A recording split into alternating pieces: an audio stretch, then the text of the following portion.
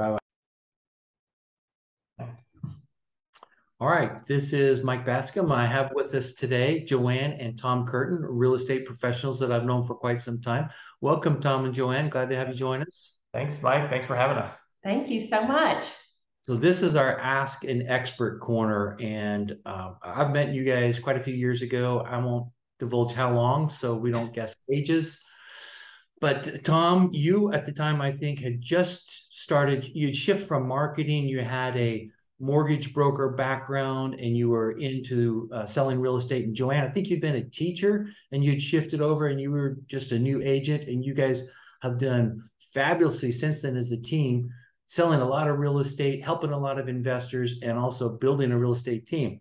Mm-hmm. As I understand it, you guys have won some pretty significant awards as being one of the best, building one of the best real estate teams that there is here in the Southeast.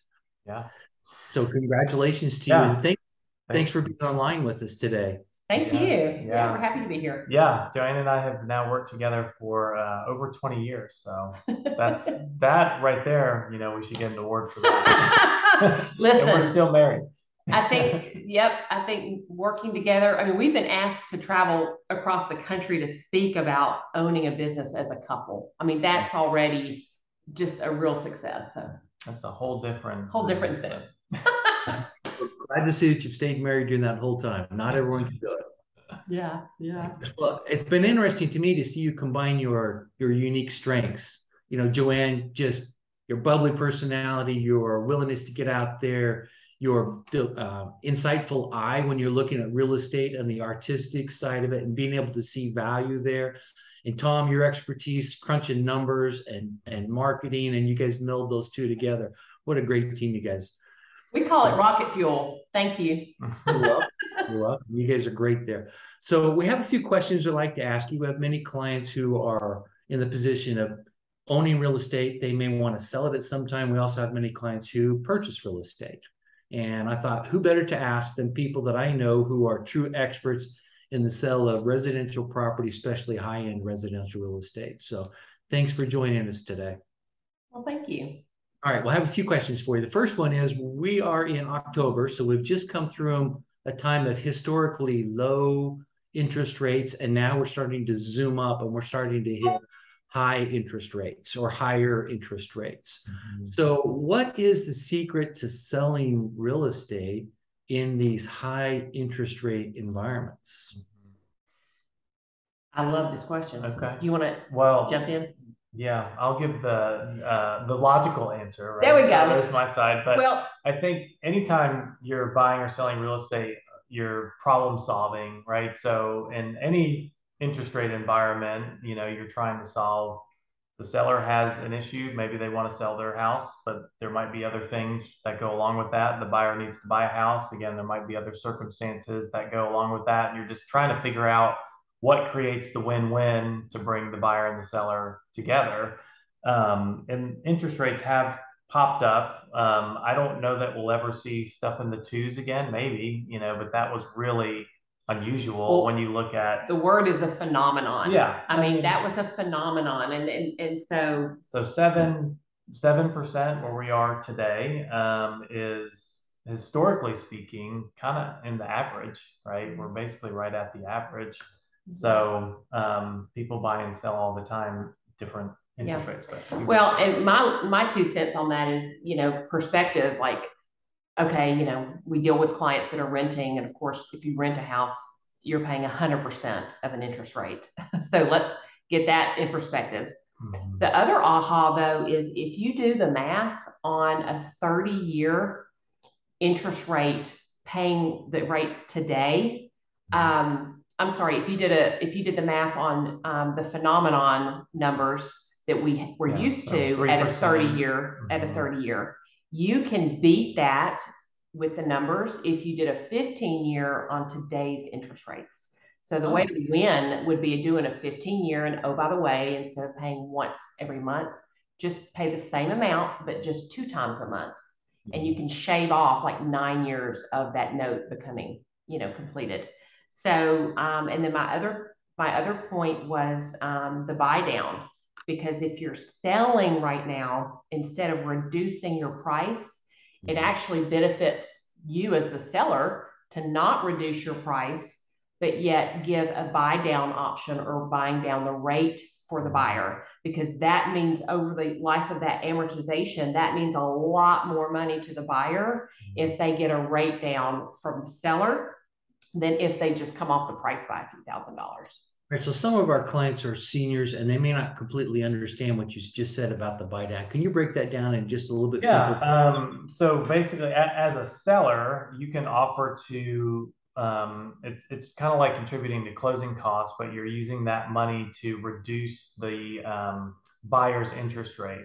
So they have the ability to, the mortgage company will allow you to buy the rate down. So you're paying money up front to lower the interest rate. And it's, just there's a formula to it. But you can buy the rate down 1%, 1.5%, 0.5%. It's going to obviously cost more the further you buy it down. And it could be anywhere from 8,000 to, well, it can go as high as you want. It can go as high as you want, but just to give an example of how much that could be. So as a seller, it's an incentive to the buyer. You can offer that, like Joanne said, instead of reducing the price, let's put some money towards this to lower the buyer's interest rate. There's a permanent buy down, which is the life of the loan. And then there's also, you'll hear a lot now about the 2-1 buy down, which is a temporary reduction.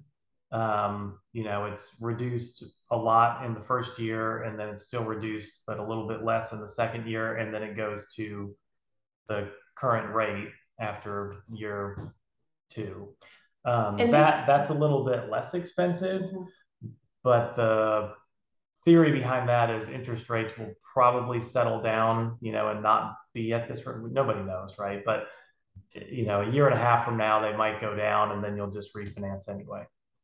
Right. So just so we're clear, this buy down we're talking about does not take place when the initial contract is signed, but the money takes place at the time of closing when the deed transfers. So the seller is just going to take a little bit less money back. Right. Just off their net proceeds. Nothing has to come out of pocket.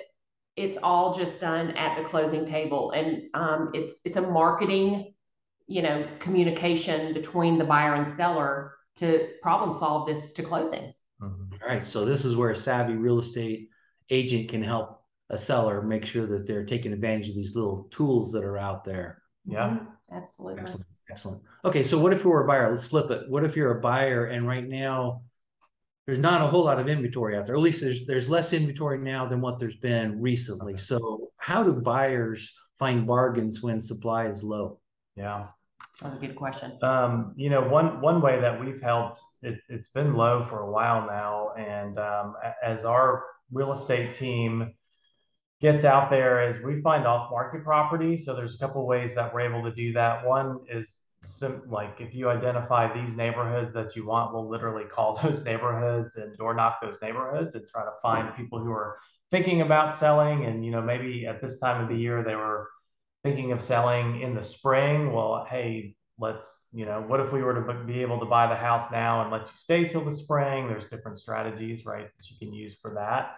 And then we also have, just because we've been in the business as long as we have, a pretty substantial database of people that we know that might consider selling their house, but for whatever reason, they just haven't put it on the market yet. So again, it's the shadow inventory, right, that is maybe not out to the public, that there's opportunities there. But you were going to say something. I know.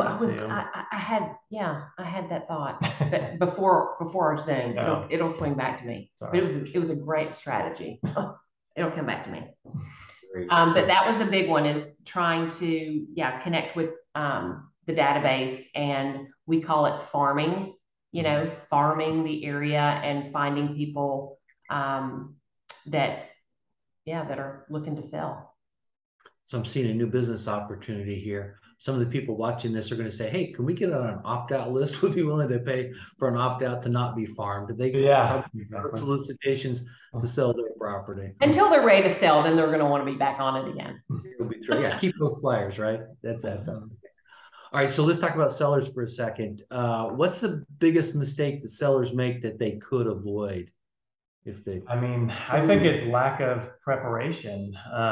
You know, like there, if you take the time up front to prepare the house, like if we could wave the magic wand and say, follow this formula, trust us, right? And the people that listen to that, they get the most money with the least amount of hassle, really. But there is preparation that can be done to maximize and sometimes it's not elaborate. You know, I think people get scared of that, but just following, we have a home person who specifically just does that. They go in and they say, this is what needs to be done to the house, right? You don't have to do all this stuff, but if you want to get the most amount of money, here's the recommendation list. And if they take the time to do that recommended list and prepare it, then they end up in the best position. Yeah, we had a trustee actually that did that. He said, this is what I'm looking for. He was a great trustee, right, for the family. I mean, he just really did it right and consulted on all the options. And he said, well, before we renovate, let's go ahead and, you know, see if we can sell it. That would be that would be great. And it happened, I think, April of last year. And boy, you know, he didn't have to do anything. He pretty much just called his number and then there he went.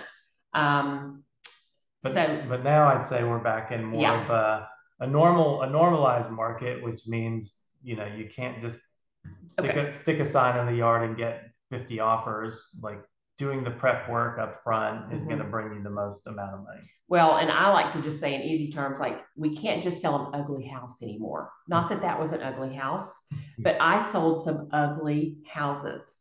Oh, yeah. It did not need a thing, and they got tippy top dollar. So you can't sell the ugly house now. It has to be competing in the beauty pageant. It's a beauty pageant again. Yeah. Another thing I was going to mention about a mistake or a pitfall is, you know, to be analysis paralysis. So it's the flip side. You know, someone that's just like, I think I know more than you, or I'm going to make sure I try to find out more than you and slow it down, because, you know, time can be money in real estate, and we just don't need to delay and over analyzing things. We just need to, you need to trust who you're hiring to advise you. Right, right.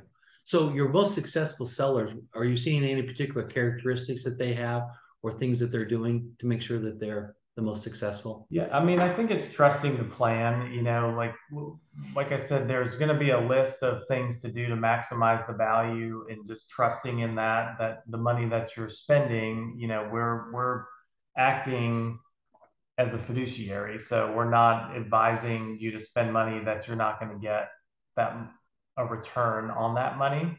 And there has to be a trust level there, right? So, you know, whether it's paint or flooring, or, you know, just depends on what that specific house needs. But if we're recommending that be done, there has to be a trust that, okay, this is money that I should spend and effort I should make to do it. So those are the most successful when they follow the plan that we lay out. It's predictable, and we do it all the time. So yeah. Very good. Let's flip that. Let's look at the buyer's side. So what's the biggest mistake that buyers need to avoid right now? Ooh, well, they've already found out that their mistake was, you know, not buying when the rates were low. Now they're wishing that they had go ahead and, you know, jumped off the fence then. Yeah, I think the biggest mistake that I've seen is when, and again, this is where, you know, whoever your agent is should be advising you on this, but when you're not looking at the resale side of things, so, you know, buying a super unique property because you just fell in love with it, but the resale is going to be really difficult. You know, that's a mistake in my mind, when you're just not thinking through like the issues, that the reason that this house potentially hasn't sold and that you're able to get such a quote deal on it might be the sellability of it that you're going to face down the road. That if you can't correct that, you know, like there's some things that are correctable, then maybe that is an opportunity. But if it's something that you cannot correct, you know, like a location, or there's a gigantic power line running through the backyard, something like that, that's going to affect the ability to resell it, that's a mistake, right? That you need to functional obsolescence. There's a big word for that in real estate. Think through that. Yeah. I thought about my strategy back to since you were asking about buyers. Yes. So bargains with a buyer, some of the best bargains as a buyer can come from relationships. Okay. So I know Tom talked about calling the database and all that. What does all that mean? That's airy fairy. Well, it means a lot because there's a relationship there. Like they trust the relationship we have, but also a buyer has relationships as well with people that, you know, that could be an opportunity for them to buy. If they know someone in a neighborhood or there's connections there. I mean, people like to do business with people that they know, love, and trust. So opportunities for bargains and investors can come from trusted relationships. Awesome. Very good. That's good to remember. And Joanne, I know you're fantastic with networking and helping people explore their network and see where those little tentacles can lead. So that's fantastic. I appreciate you sharing that tip there. Let's look at opportunities. I'm going to ask you for both buyers and sellers. What do you see as the biggest opportunities right now for both sellers and for buyers? Well, for sellers, I feel like the inventory is still really low. I mean, it's rising a little bit, but again, historically, inventory is still really low. So right now is a good time to list. There's less competition than maybe there will be come spring, just from a timing perspective. And then I would say the same kind of holds true on the buy side. There are less buyers in the market because of the interest rate environment and maybe people that have just decided to put things on hold. So there's not as many buyers in the market, and we're back to masterminding and property matching again. Yeah, I mean, it's really matchmaking. Just a more normal market, right? Yeah. So you're not, you know, for a while buyers had to just give up. The opportunities are the networks. Yeah. I mean, we're networking more than we ever have. And boy, is that a value. Like people want access. So much so that there's a video series that I'll be coming out with next year that's giving some people access to learn about the thinking process that's going on with these buyers and sellers when they buy their house. What did they think through? Why did they buy it? What do they value? All, you know, the inside scoop. So the network is really the biggest opportunity. People need to be networking and just connecting again. I think it's going back to the good old days. Like, you know, realtors that were in the market that I interviewed before I got into the market, you know, they would say, oh, I saw a house, showed a client one house, and then they bought it. Like, that's kind of what's happening these days. Like, oh, I know of a house in that neighborhood. I'll show it to Joe. Like, that's kind of how the new world is gonna start to be. So it's, again, that relationship. So I think a win for anybody is just knowing someone who would sell. And if you can get in that house first, the win is actually finding it. Yeah. So when you say bargain, that's kind of a loaded word, but I think just actually finding one is the bargain. I mean, I can't tell you how many texts I get with people wanting to buy, you know, properties that we own. I'm on some list and they find out equity numbers and things like that. It's really just if you know the person personally. Yeah. Well, I know a lot of Wall Street money's been flowing into buying houses. They've been bundling up, and that's sucked out a lot of inventory as well. Yeah. And that's very impersonal at that point. The relationships you're talking about, the networks you're talking about, if a person doesn't have a network or relationship, then by hiring a great agent, then they're tapping into that person's relationship. And another little phenomenon that happened was we call them boomerang buyers. These buyers bought from the COVID, you know, chaos. Right. And then we're calling them boomerang buyers because they're bouncing right back out. You know, the norm has been seven years on average, 5 to 7 years. And that was going really longer after the recession. And now, boom, I mean, you know, they're in the house and then they're just selling the very next year because they realize, you know, wow, I don't need this big of a house, or I don't know what I was thinking when I moved here. Just, crazy reasons that people are, I call them boomerang. So there is a term for it now.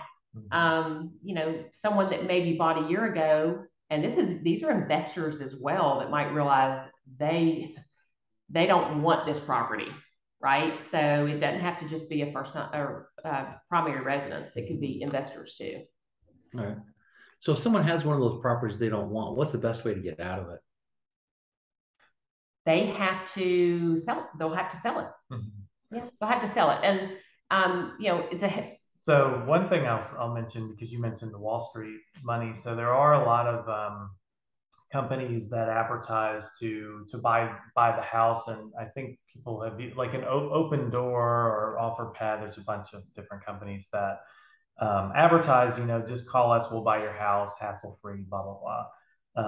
And I think that is a mistake. That's one of the mistakes we see, is that somebody will do that thinking, oh, I'm just hitting the easy button, but they're leaving a lot of equity on the table. At the end of the day, they're selling the house, but there are a lot of fees that people don't realize. So they see that top line number of they're going to give me X, but the fees and everything, we looked at it, they average out to be about 10%, which from our standpoint, that's less than what our brokerage fee would be.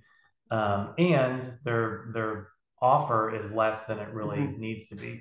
So I think that is a mistake, that people turn to those companies to sell their house because they're, quote, worried about the hassle, whereas we make it, I think, just perfectly easy for the person to sell their house and capture as much equity as possible. And when and those houses, well, you're talking about buy for cash. Yeah, I guess, they're advertising, hey, we'll buy your house for cash, or we'll, whatever. It just leaves a lot of equity on the table for them. Yeah. Well, this is great information. I appreciate you guys sharing. Let me give you a chance to give me one last insider tip or secret that you think people should know. I love what Tom always says. It's like a broken record. Don't wait to buy real estate, buy real estate and wait. So I know that you're talking to people, Mike, that do need to sell a property, or maybe, they've acquired something or they've acquired assets and then they need to harbor those assets, right, into real estate. And I mean, real estate is just a win-win, not a win-win, but a win-win-win. So it's all about the buy real estate and wait. I mean, it's income producing, tax benefits. We got into the business because we wanted to, grow wealth through real estate, and we've, been running it for 20 years now. So.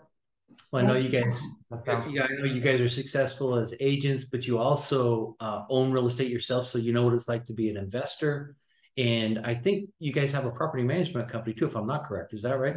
Yeah. You've seen it from all angles. Tom, any last tips or insider secret from your perspective? No, I mean, I think that's great. If you haven't, I think investing in real estate, for people who haven't done it, it sounds very scary, but that's where, again, finding someone who can hold your hand and help you through it, it makes so much financial sense. It's crazy to not have that as part of your portfolio, especially we've seen, with what is happening in the stock market, and all of those things. Real estate is slow to rise and slow to fall, but it is the slow and steady run. The long-term gains really trump everything. So if you haven't looked into it, look into it. Yeah, and I mean, risky to me is putting money with someone who I don't know how it works in the stock market or anything that's invested in. Real estate isn't risky when everybody lives in a home, they know a town. I mean, that's, to me, the most less risky investment, which sometimes is, flipped around. So yeah. Yes. Well, thank you so much. I appreciate your expertise. If someone wanted to contact you, what's the best way that they could reach out to you, ask you questions? So curtinteam.com is our website, and Curtin is CURTIN, so no A, curtinteam.com, or they can call us here at the office, 678-287-4848. Well, Tom and Joanne, thank you so much for your time. I appreciate your expertise sharing with my clients. I know they're going to find it to be very, very valuable. And Awesome. they're welcome to call, ask any questions, email us. We're here to help. Thanks so much, Mike. Cool. Bet.